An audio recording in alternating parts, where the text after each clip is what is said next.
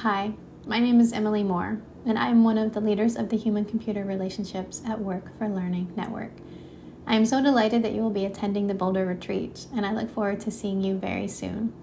To ensure we're able to make good use of our short time together, I'm sending you a few videos to introduce the network and the convening. The main goal of the Human-Computer Relationships at Work for Learning Network is to enrich national and international connections across the education, access, and inclusion, and HCI communities.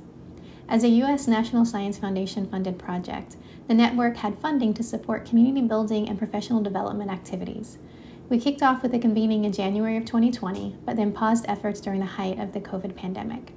Last summer, we began again, holding a small in-person workshop in St. Louis, and we're now ready for our larger gathering with you in May.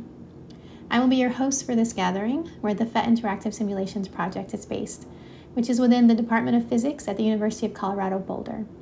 The retreat will be co-hosted by my friends and colleagues, Dora Abramson, who leads the Embodied Design Research Laboratory at UC Berkeley, Jenna Gorlowitz, who leads the Chrome Lab at St. Louis University, and Yuda Trevernis and Colin Clark, who lead the Inclusive Design Research Center at OCAD University in Toronto, in Canada.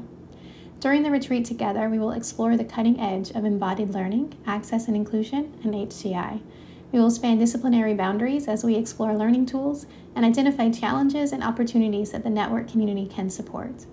Look for additional videos in the coming weeks with more information about the network and activities during the retreat. I'll see you soon, and safe travels.